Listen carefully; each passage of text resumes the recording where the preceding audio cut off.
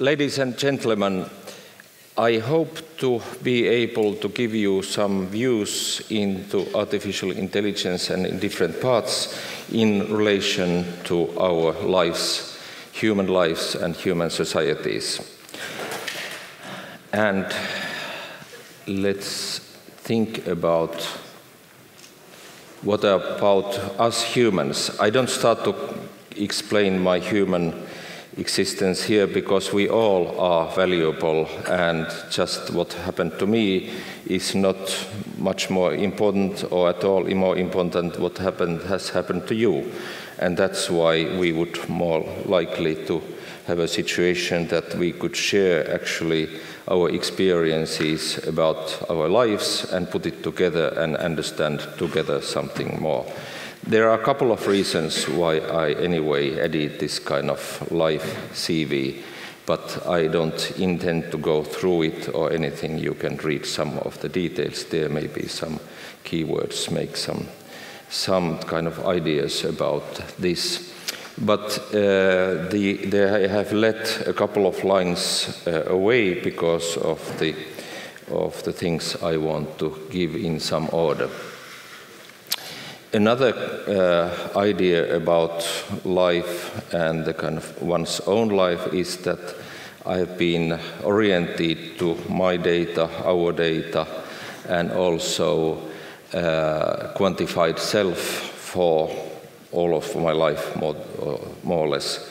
So already when I was 10 years old, so I was very happy to be a statistician who was writing down what happened in the world and around us, including my friends being kind of doing some athletic things, and then the results were kind of written down by myself, and that has been continuing in various ways. Unfortunately, the community wasn't there around these things, and the computational tools and so on were there. So I'm actually very happy towards the children and so on, and the younger generations who can be enjoying all the possibilities that the computational tools and network gives us. And then if we think about also this openness, so I've been very keen on using Linux and all the open source opportunities that we have in the world. And I can say that I've been a computer science professional since the 80s, started my studies in 81, and I have actually, strictly speaking, I have never used Windows, which I think almost nobody can say the same. I have been using just Linux and occasionally some Apple kind of things, but not actually really Windows. I don't know what to boast with it, but anyway, I think it's a kind of interesting coincidence that something like this can happen. But let's go into the matters themselves. So I would like to have a warm-up minute so that I wrote some questions that are meant to make you to kind of start to think through the matters in a more, let's say, philosophical way, or going through these important things that we are dealing with in this conference. Again, I'm not reading word by word what is there, and that's why I rather suggest that you have a chance to go through these questions by yourself. Actually, there's also another reason why I'm not reading them to you. Namely, I'm blind. Luckily not fully blind, but I'm semi-blind, so half of my visual scene is missing. So when I'm looking you here, so I don't see anything here. And so I need to watch there so that to see you really, but then of course it's a bit difficult to see there.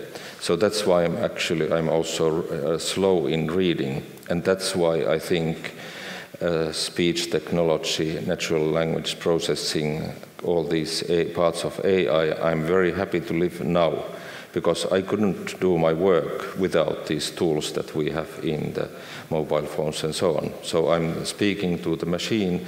I wrote a book by telling things to the machine, and it was then sending it to the network and sending back the written texts and so on. So that's the way I'm working nowadays.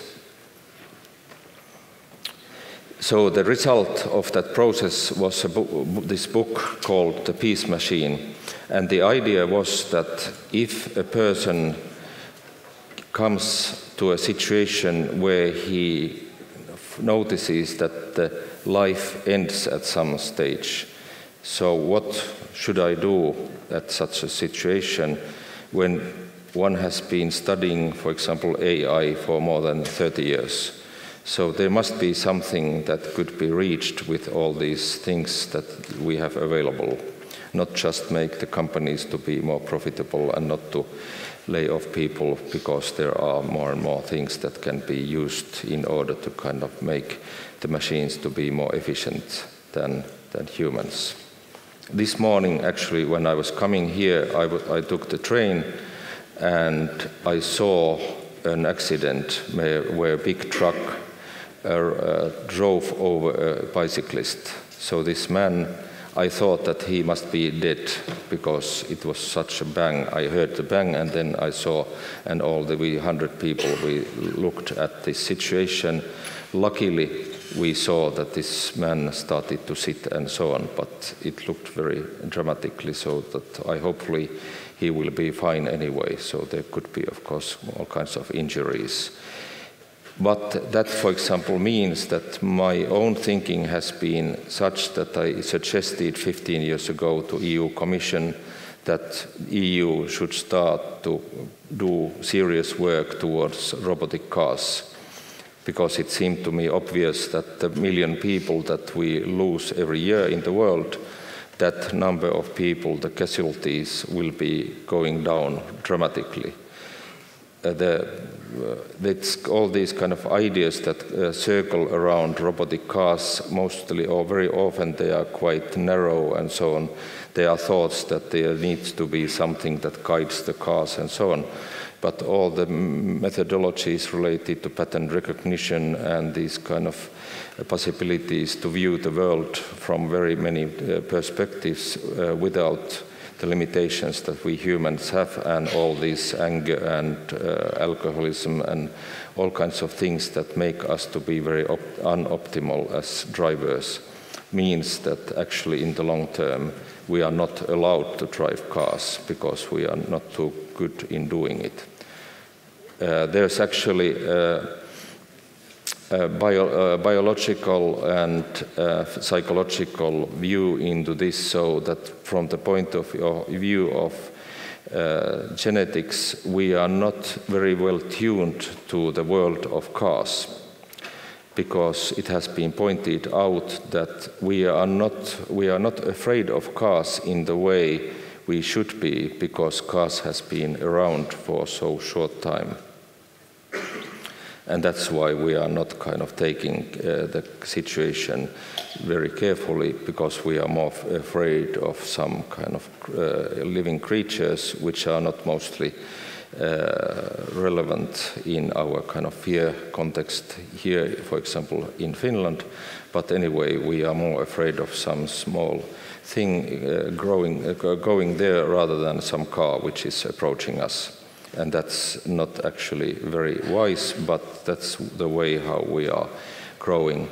The same, of course, concerns AI. But, for example, media makes it very clear that we should be afraid of things, and these developments are something that take our jobs, and we are not able to master those things, but we are kind of getting into deep trouble with AI. But there are also other points of view, and my point of view is here that if we only focus on negative things, we are actually, from the point of view of even anticipatory system research, we are creating the negative future. So if we only pay attention to these kind of our fears towards these kind of developments, we are actually creating the future that we fear. And that's why I came up with this idea that we have to really seriously consider also the positive possibilities that we have. And that's actually then summarized in the concept of the peace machine. The peace machine has three areas. The first area where machines, AI and so on can help us is related to communication using language. And some simple things are, for example, that we can translate things more and more efficiently. These, for example, multi-layer neural networks have been started, or the use finally are being used. I started my career in neural network research in early 1990s, and there for years and years I was asking or hoping that the researchers would start to focus on these things rather than on so-called rule-based AI. It was already at that time, it was quite obvious that the rules as a basis for AI are not the right thing to do. And I will be discussing this thing more in detail. But anyway, we as humans, language is the basis for our existence in very many ways. And the way how we can use language is really central to us. And in addition to the multiplicity of languages, we also need to take into account that languages are such that they are not logical tools. Logic is one way of considering language, but that's quite limited, and there are many other views which are, I would dare to say, more important, and I will give you some insights into that. If we want to make people more peaceful, we really need to take emotions seriously. For example, fear and anger are things that easily make us to behave in an unoptimal way, so to say.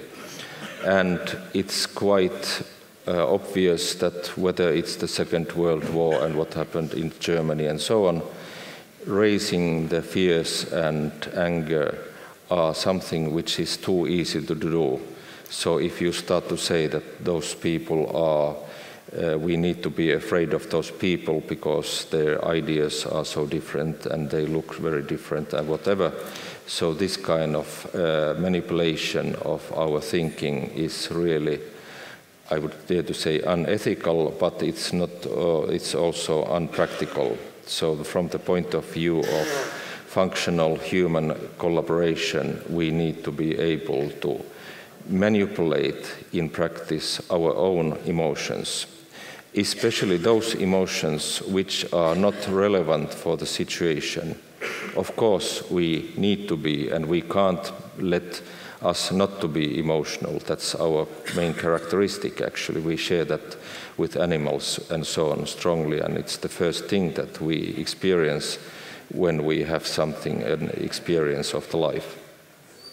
But anyway, we can be wise with our emotions. And one idea here is that we can use artificial intelligence to understand our emotions, because the systems are not emotional themselves, but they can analyze and help us to be more wise with our own emotions. But this is not enough. In order to be able to have more peaceful societies and the world to be more peaceful, we need to take into account that we are not ready at all.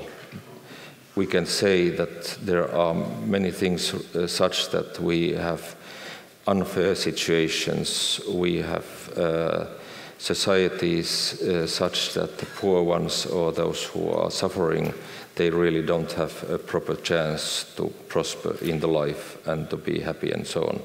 So we are very far from happiness in the society. We have to consider what are the natures of democracy and economy and so on.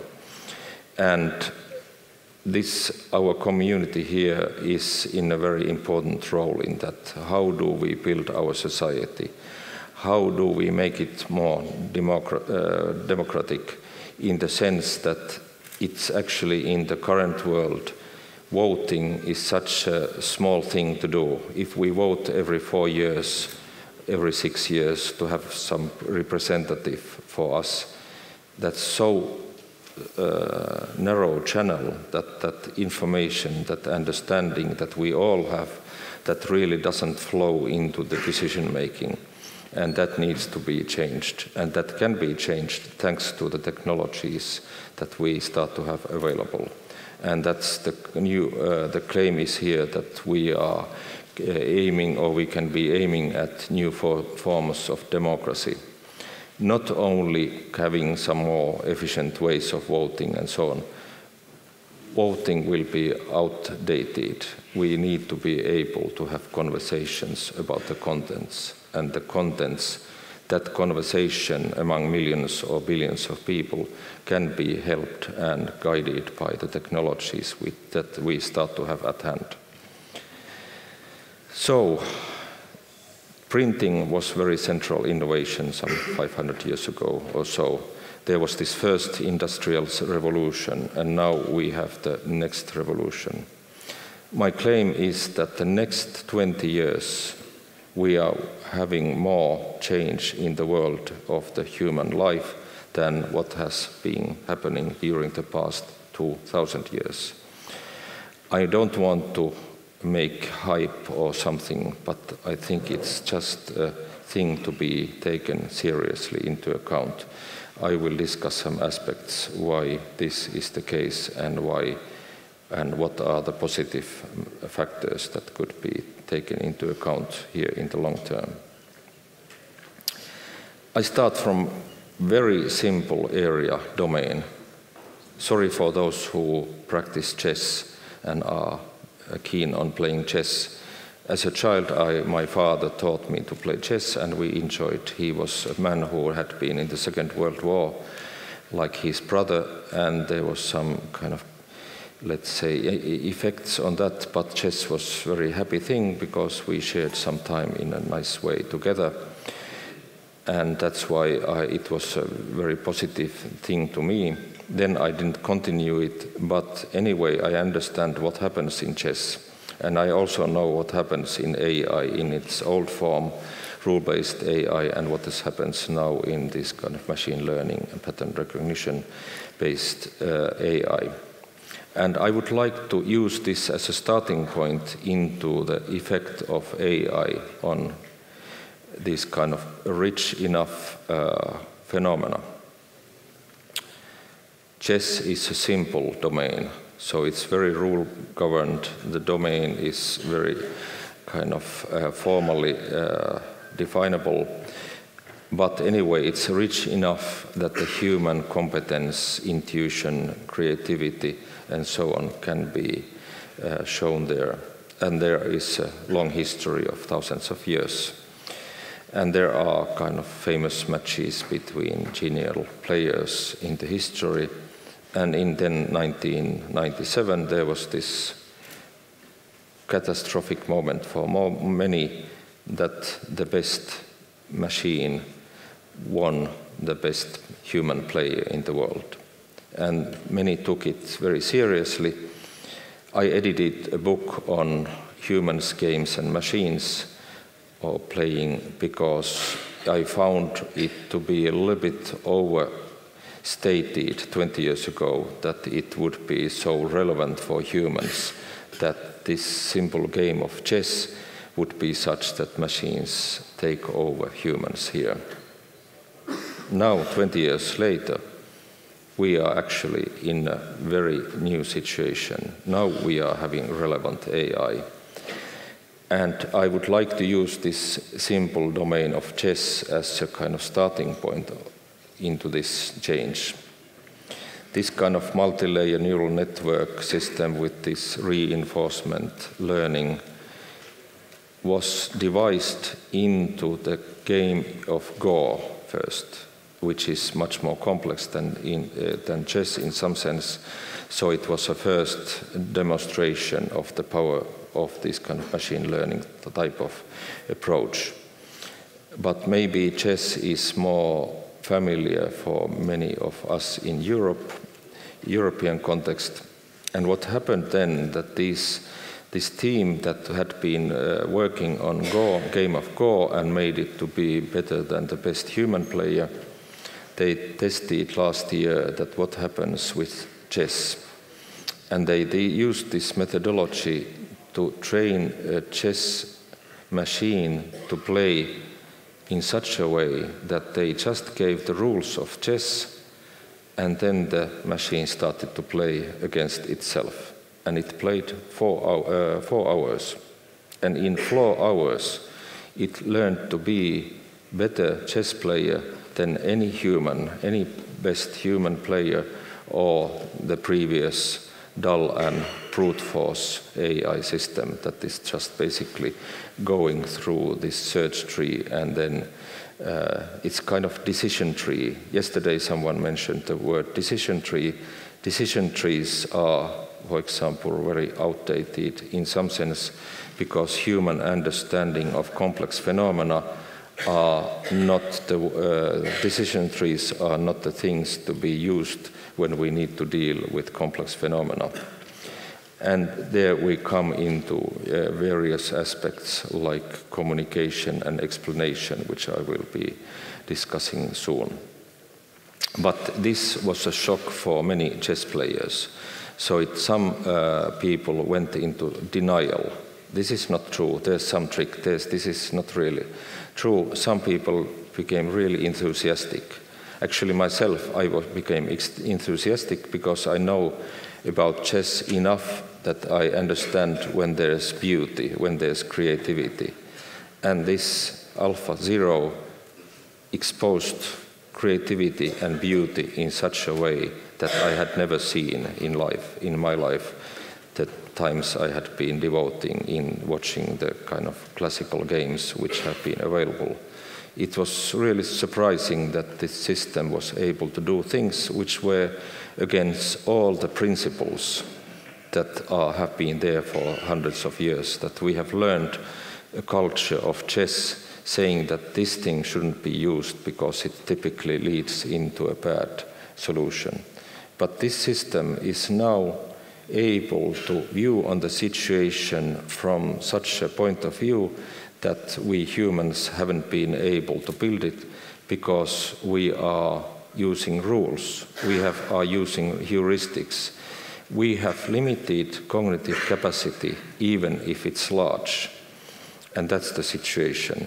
So in order to survive in the world, we make heuristics, and sometimes those heuristics are really catastrophic even.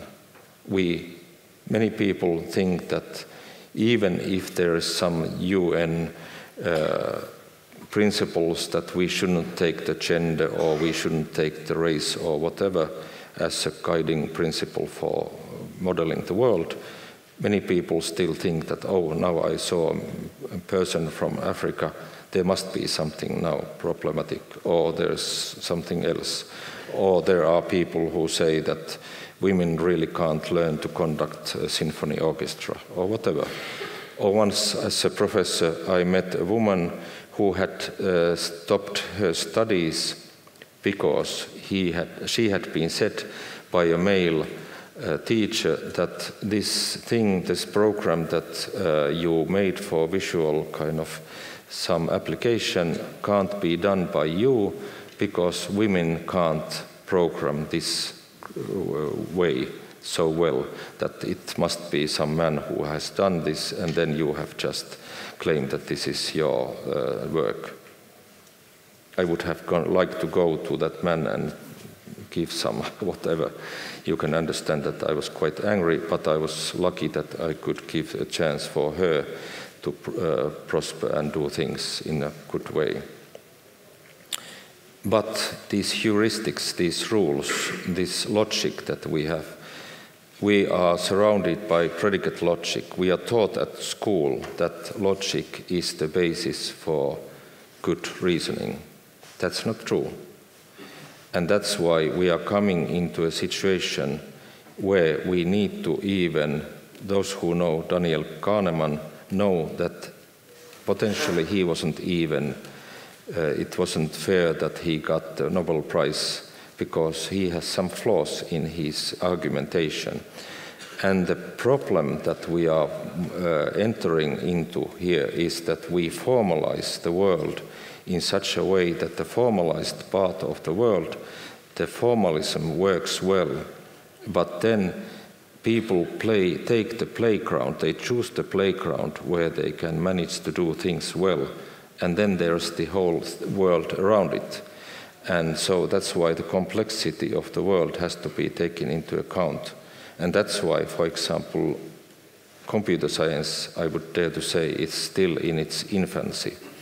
So the kind of the basis of computers is such that we need to still consider what do we want to do next to make more or make better computers that serve us in a good way, not to be such formalists that they are nowadays.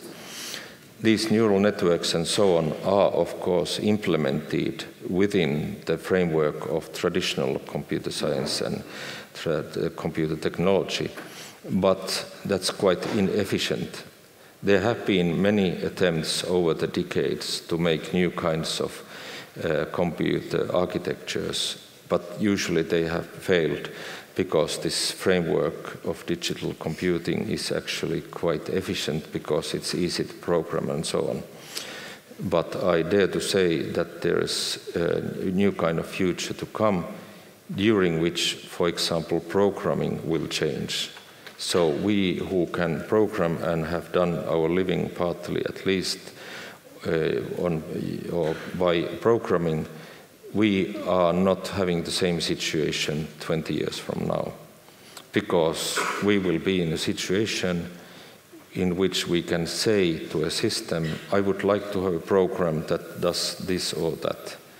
So, and then this meta-level system will be able to actually program the system that the person wants to have.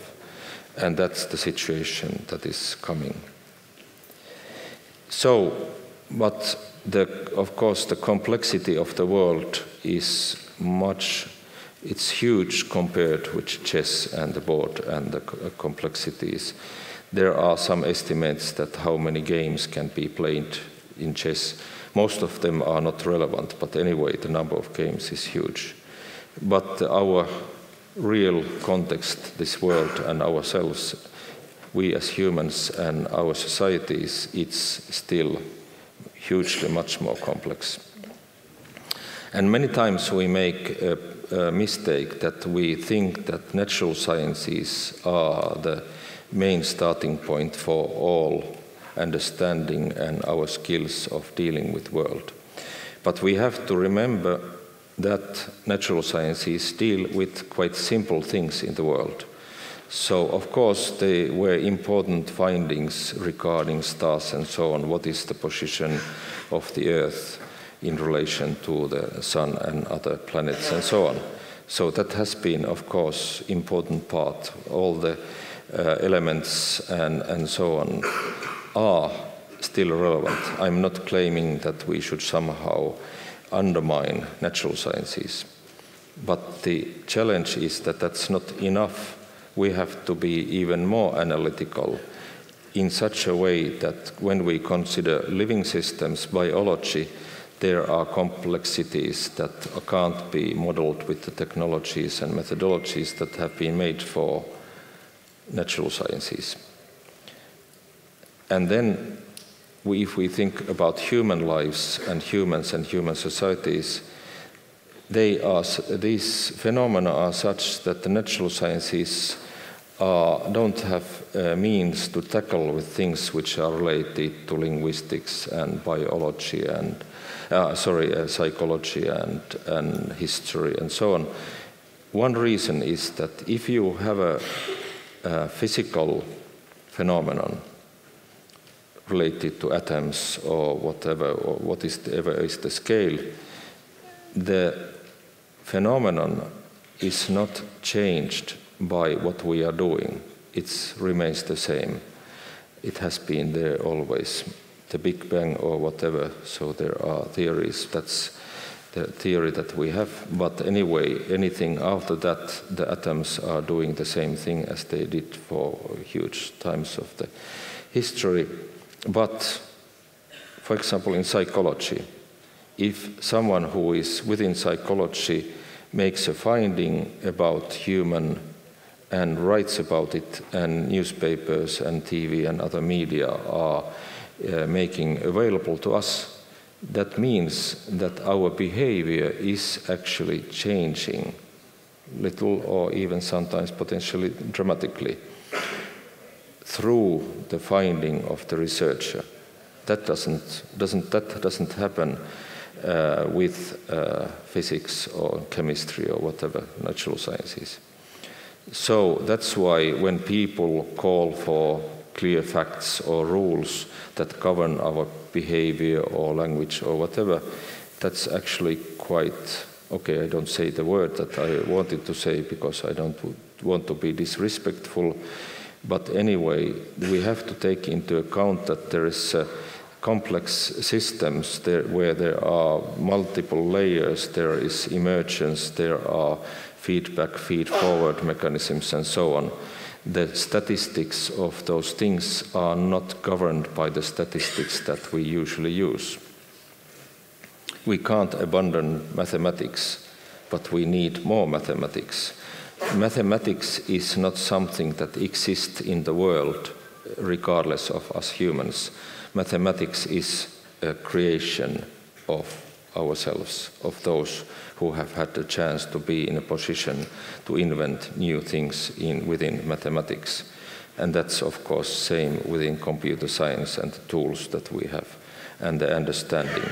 And in relation to humanities and social sciences, that's a huge task to deal with the things.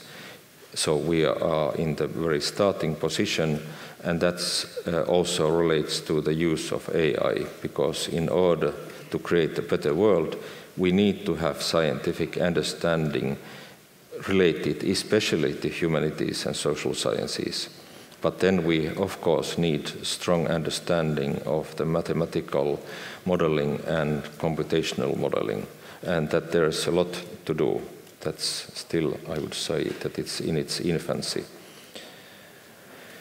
So when we are dealing with these kind of phenomena, we need to consider the things I have listed in the lower part of this slide, so that I don't start to read through that list, but the idea is anyway that in order to do things and influence our future, we need to take into account very many different kinds of things.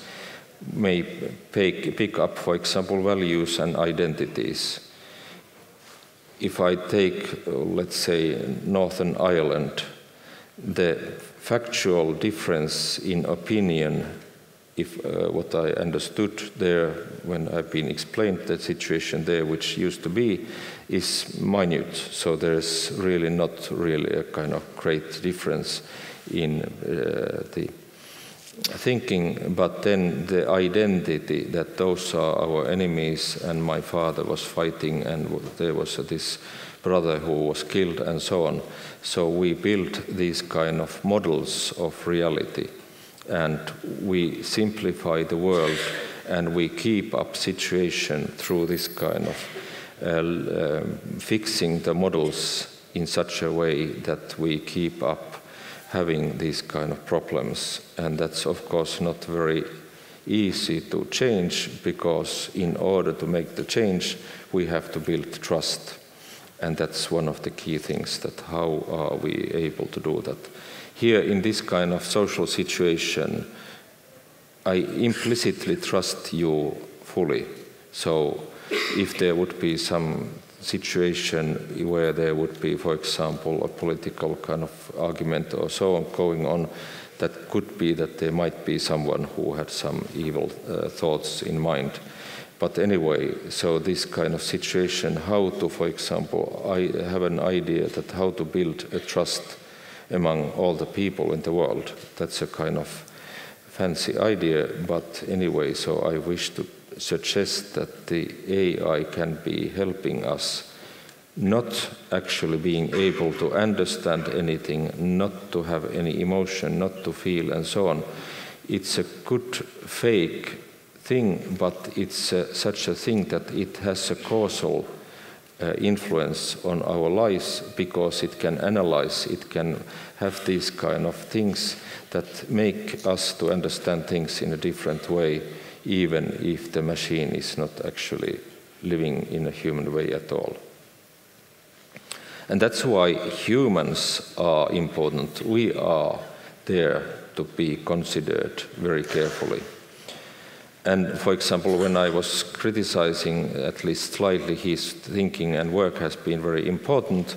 But anyway, for example, he, I would dare to say, has made some mistakes in his reasoning, at least in the early stages, is related to the idea on the side there, which puts together human thinking and decision-making and problem-solving, so that the first system that deals with the world that we have is the emotional system, so that we check that whether our experience is something that we need to be happy about, the opportunity that we have to find some food or something, or if there is some threatening thing that we have to react immediately. And in the current societies, as has been pointed out, there is often extended stress that is bad for us, because then we are kind of maybe fearful most of the time for weeks and months and so on, and that's of course very negative to our health then. But then when we consider, let's say, serious decision making regarding complex matters in the world, both the intuitive system and the rational language-based system are important, and they collaborate in us at best. And Professor Abdixte, who is from Netherlands, has been explaining and going through empirically these things very carefully. So these two systems are actually operating in collaboration, and intuition is something else than emotions. That's to be, for example, one important thing to be remembered. We have memory systems, very short-term memory and long-term conceptual memory and so on, and different kinds of memories. For example, I have, because of my disease, I have lost my memory for names mostly, so I remember a number of names, but for example, when you introduce yourself, I have to be apologetic for the fact that I don't then remember your name, because it requires me to hear the name for about 20 times. But I recognize you as concepts when we discuss and so on. So we have different memory systems. And then we are embodied, which is in cognitive science and cognitive linguistics important aspect. So we are in the world. And that's why some people are very enthusiastic about robotics, because then we have computational systems which are grounded a little bit deeper through experience in the world. But still, that's quite early thing, and mostly as a part of AI, robotics is still minute in comparison with all the things of dealing with the data that we have about the world. And as humans, we have this, from cognitive science point of view, we have this perception-action loop. And we humans are really wonderful as performing as through perception, because what logicians and philosophers and so on over the thousands of years, they have had one really severe problem. If we think about what happens here when I look at you and you are looking here and around, the process of seeing the world around and touching and so on is something where the complexities are much beyond the complexities and what is available through, for example, language and logic. So naming something is that giving the name for something is really the end result of a very complex process. And how we create our linguistic and conceptual system is such a system that hasn't been available for the earlier philosophers because they haven't had the computational means to model the processes, especially emergence. So that what happens when we have millions of something and that gives rise to smaller number of something, like the words and their meanings that we are dealing with in here. And we have such a variety, for example, among ourselves, including professions, so that we are efficient in the world because we are different. We can do different things, and through that kind of division of labor, we are much more efficient and successful than we would be if we would all understand and have the skills related to the same things. And that has been one of the key factors regarding the success of humans over the hundreds and thousands of years. And currently we have really a great variety of skills.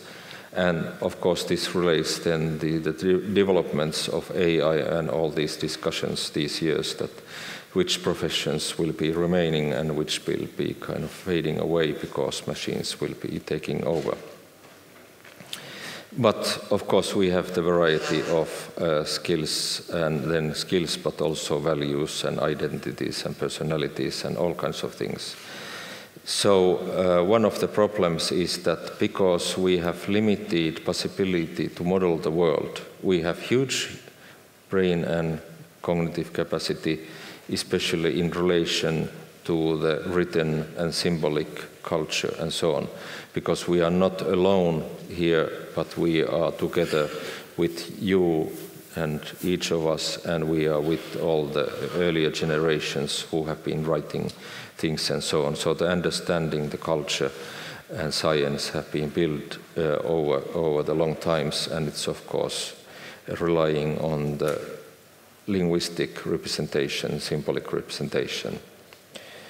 But this is a kind of interplay or play between our cognitive capacity, which is such that it means that we can't exchange our brains with each other. So we have to use this narrow channel of language. And within our brain, there are very many things that take place consciously and unconsciously. And that's why actually the modeling of neural networks and other forms of statistical machine learning, that wouldn't be then built on symbolic representation, are important, because then we have a kind of model of ourselves as intuitive systems, not only as language-based reasoning systems, because the complexity of the world is such that we can't really handle with it only through language and these kind of logical rules. My favorite topic, and that I've been doing research on the most, is related to linguistics and language processing. And there is this problem that if you are within humanities, some things are really obvious. And if you are within natural language processing, those things start to be much less obvious, because one starts to see the world from the lenses of computer science. And computer science, it's still, I dare to say, in its infancy in relation to the needs of humanities and social sciences. And one of those facts, so to say, that's not my favorite word, because fact is a very complicated thing to consider very carefully and philosophically. But let's say the fact is anyway that the words that we have are such that we deal with them in a different way. And then regarding identity, which I'm referring to through this poem that I wrote when I started at the University of Art and Design for a couple of years, there I wanted to point out that the identity and model of the other people is often so narrow that we just take a word or two and then we think that we understand the other person just through that short description. But of course people are not just that, we are so much vaster. So the vectorial representation is much better than linguistic representation alone, so that the concept of fact is quite problematic. It's very important, as we know from modern or this current societal point of view, but still, if we say that this is a fact or that's not a fact, so there are complexities and complications that we need to take into account.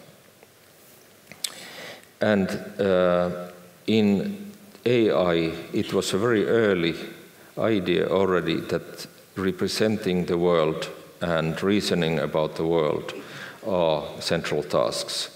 And then the question is that, do we represent and reason over the world in such a way that we think only through language and logic, or do we have some other means?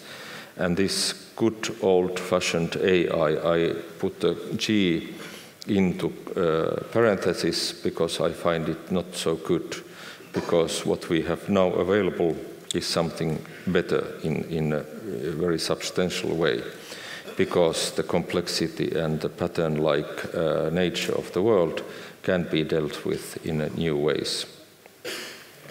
But anyway, so the current means, whether they are multi-layer perceptrons or all kinds of methodologies related to, for example, pattern recognition, they are very important. And we are kind of here coming to the discussion that is relevant or is going on, and you are experts here in very, very different ways into the idea of how data is used and what is actually the role of data. And nowadays we have more and more natural data, or such a data which is not processed in such a way that the interpretation would be there very clearly available. And there, one key idea and important thing is that the data is in a context, so that the meaning of something is actually being decided or determined by the context where the data comes from. And that's why one of the things is that in order to bring understanding into the things is not to define formally that this is now a number, a value of something which has this specific semantic kind of context, but actually the thing is that the data needs to be in the context of other pieces of data. For example, yesterday there were very good discussions related to this kind of contextuality. If we think about the ethics of AI, so transparency and accountability are important things that have been discussed here.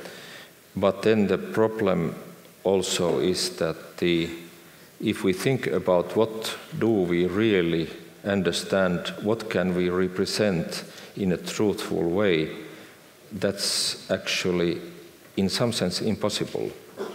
So we can't really be accurate in a, let's say, logical way, because the infinite complexity of the world makes us to be always a bit behind of the world. And that's something that we need to also take into account.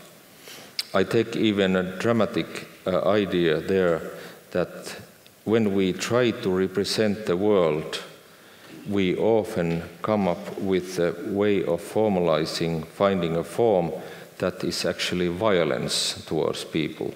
When we put people into categories, when we categorize, describe the world, that's something where we kind of make a distinction between the true thing and then the formalized thing. And it depends on the kind of luck of the person, whether he or she is close to that formalized system and its kind of framework, or whether there's some discrepancy.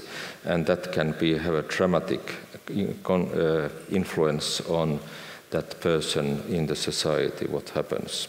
And that's why when we formalize our rules and principles that we deal with in the world, so we have to be very careful. And that's why I would dare to suggest that law and legal systems are in the advent of some kind of future possibilities to make people and persons to have a better future, especially when people are somehow unusual in the sense that they are not fitting into categories that have been imposed on us.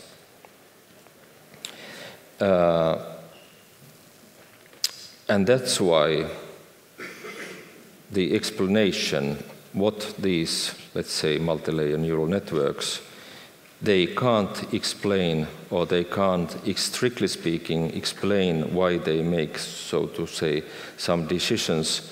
But the same thing is true for us regarding complex things. Our brains are such complex systems that we can't understand ourselves either. We can have processes to try to have some linguistic representations that explain what we have come up with. But anyway, the neural processes, the complex processes are such that we are really can't be aware what was the exact kind of network process that came up with this, with the all past memories and so on, often influencing the system. That's why we have to be quite careful about aiming at having, let's say, true explanation.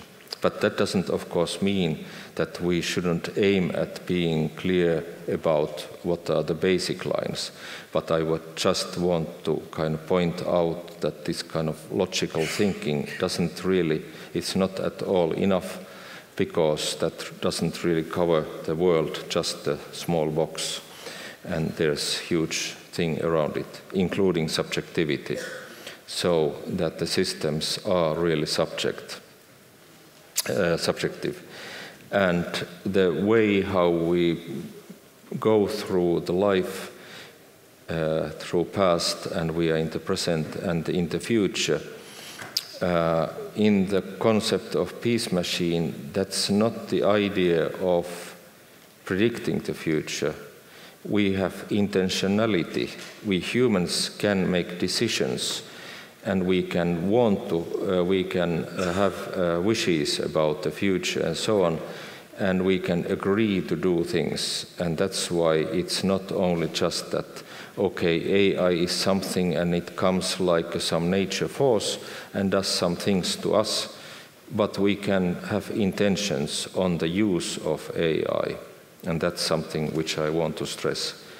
Of course, the directors of Google or Facebook or whatever, they have much more power in influencing our future.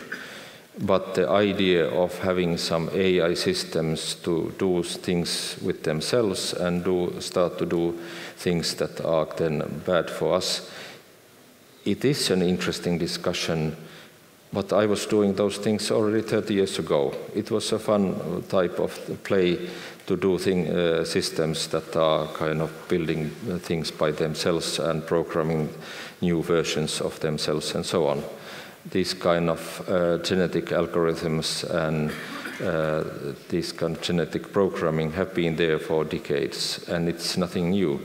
Of course, the capacity is coming up now. But anyway, even those systems are mostly being used and can be used to serve some purposes that we humans have. And then the question is that for which purposes we use these and who decides what we do. And that's why in the title, this, I would say, not only my AI, And my AI experiences that I'm also kind of presenting to you, but it's about our AI. What do we want and what do we need to do with the AI?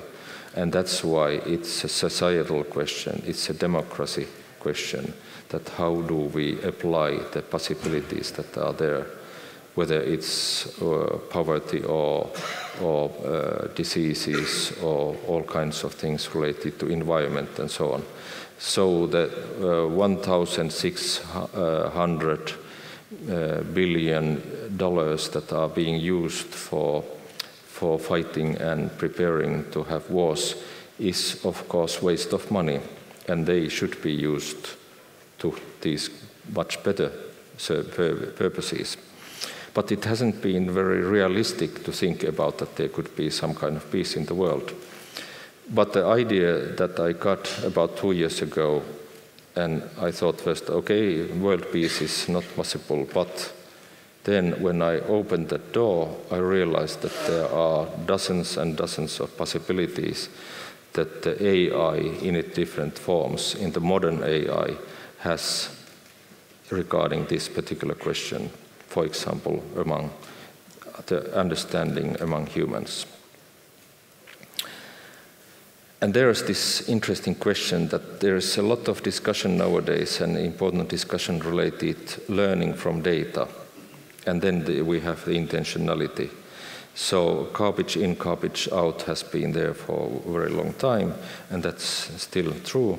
But then the question that how do we combine this idea that we can learn from data with some thoughts that we can have a direction, we can have goals, we can have intentionality.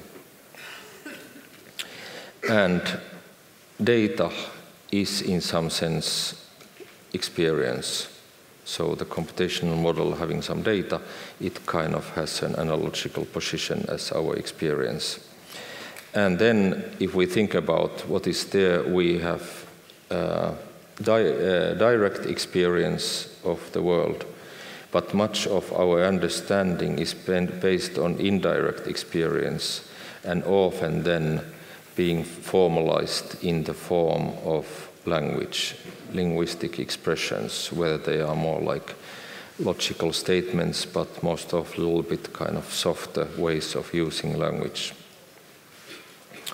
And that's a very important process, where we are nowadays in a situation that the still maturity of AI research and work is focused on dealing with numerical data, numbers, rather than words.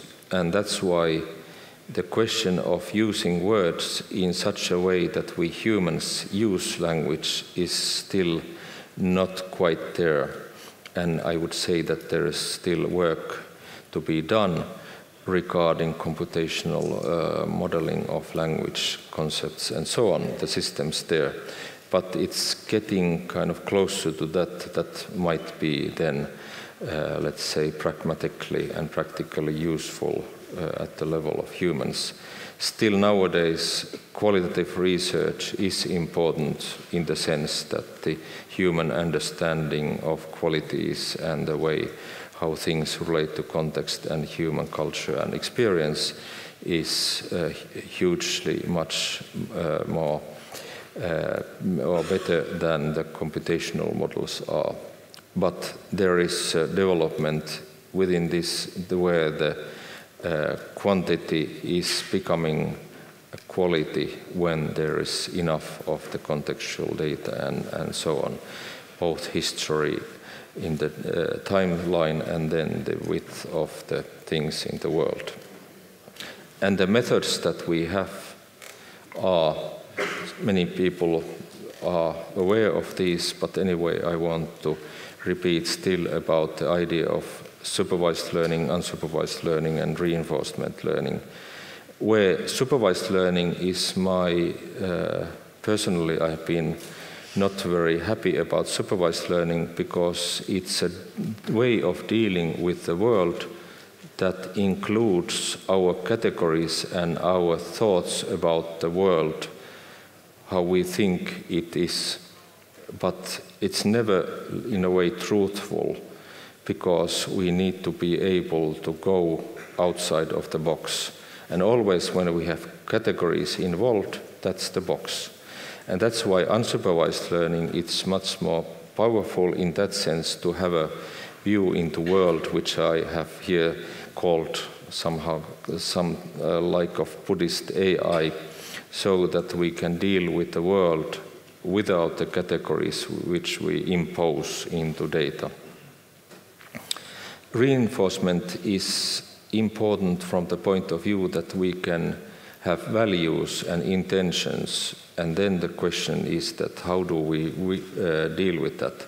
And that's why the use of AI is actually, if we think about the society, the use of AI needs to be this kind of interplay between ourselves and the systems to be used at different levels of abstraction, so that this is not enough to consider these things at one level of reality, but there are multiple levels of reality that we need to deal with, starting from, let's say, very concrete measurements about what is happening in the world, even in environment and so on, and then going into our human values and even religions and use of language and concepts and so on. And that's why, for example, the idea of emergence is important.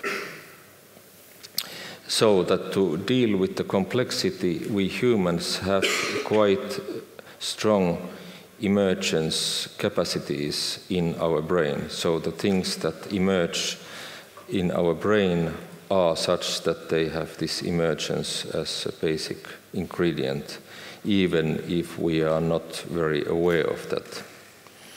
And that's something where for example, those of you who are aware of the computer science idea and Berners-Lee work, where he has tried to kind of create a model of the world and devise this kind of semantic description of the world, the word ontology is misused there very badly, because if we at least take the traditional philosophy and the point of view, ontology means in essence the world. And these kind of semantic descriptions and use of word, that's at least not the world in its all complexity, but that's the description of the world, which belongs to the area of epistemology. And that's to be pointed out. So there are generative processes that makes numbers and words to be available to us. For example, regarding language, a language is not a system that would have been in a way given to us, but it's really a dynamical system that is all the time in evolutionary process is kind of taking place around it, especially if we consider semantics, pragmatics, meanings of words and expressions. So when we are having this situation of dealing with the complexities of the world, the understanding of the world is something that needs to be taken seriously into account, and how the intentionality of what we want to reach is needed. And that's why when we are using AI technologies, it's very much a democratic process, or it should be, not a business of some leaders of companies or the political leaders only, but really all of us. And that's why we are having a situation that we need to deal with machine learning and other forms of AI in a very serious way, pointing towards ethics and society in such a way that comes into us taking that into a very serious way. Here I just have in this slide, first of all, some commenting this question of different forms of machine learning, but the question about how to consider this deep learning is very current situation, but the basic idea there that the system gives rise emergently a model of the reality in such a way that the different levels of the representation emerge in a way by themselves from the data. So we don't need to decide upon that what are the levels of the representation, but the data gives rise to that emergence. And if we think about meaning, so if we think about a word like white, we think that, okay, white is a clear thing. But if you are in Finnish nature playing golf there in the winter, so if you think about the logician's statement that snow is white if and only if snow is white. Okay, but for us, snow is typically not white in our perception. It's a kind of illusion that the projection of the whiteness in our perception would be the exact white. It can be even quite close to black. So we are dealing with these very complex processes where our uses and definitions of linguistic components and the concepts are very much simplifications, and the reality and the complexity of the communication and understanding the world is huge, even in these kind of very basic things. So what is, if we think about the word beautiful or computational or democratic or fair, those are very far from obvious, or it's actually obvious that we understand and have a different meaning for words like fair. And even computational, there was some 5-10 years ago, there was a workshop on computation. And for 2 days, the people there were not fighting, but seriously discussing what does computation mean. There were computer scientists, philosophers, and so on. And there was no outcome that this is computation. Even such a very formal and clear-cut, in some sense, word is not clear for people who then start to seriously think about what is that. That means that we can't really have an Esperanto of meaning. We have to have something which is then thought that we can have a machine considering the differences in meaning. We can have the chance to build systems that guide us to have meetings among huge numbers of people to consider really the content, not only the end result of some categories. We can deal with our emotional world in such a way that we can have wise guides that are helping us to deal with our fears, our whatever emotions, and to make us to be more peaceful and more kind of relaxed, for example, within social situations. And they can be the mobile phones, for example, in the future that could be there. And I would underline the idea of freedom here, so that they don't need to be given by some big brother, but really something that there are tools that help us to live our lives in a more relaxed and happy way. And if I think about openness, so I start to conclude by giving the idea here that the reason why I'm here and why I got the idea of the peace machine is actually thanks to my brain cancer.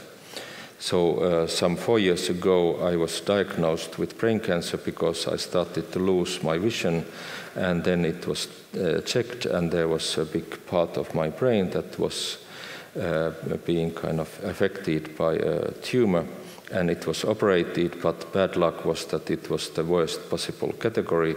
But I'm not dead yet, and I actually thought that, okay, let's try to live anyway. So this is now the situation, and thanks to this experience, I've been much happier and much more effective than I was before that. But I don't suggest that people should have a brain cancer to become happy. But anyway, so that's the situation I had. And that's why I was also able to come up with the idea that if I have 30 years of experience on developing and using AI, so what could it be used for? And maybe world peace. And now I have, through the feedback I have got and all the work here, so it seems to me that the community that we have is one of the emergent outcomes is actually that in some 100 years from now, we have much better world through the fact that we can be much more peaceful. And my problem is there that this part of the brain has gone, but as said, so that's not such a big thing. I don't need to drive the car, but I'm just eagerly waiting for the robotic cars to be there so that we can say that can we drive there or whatever.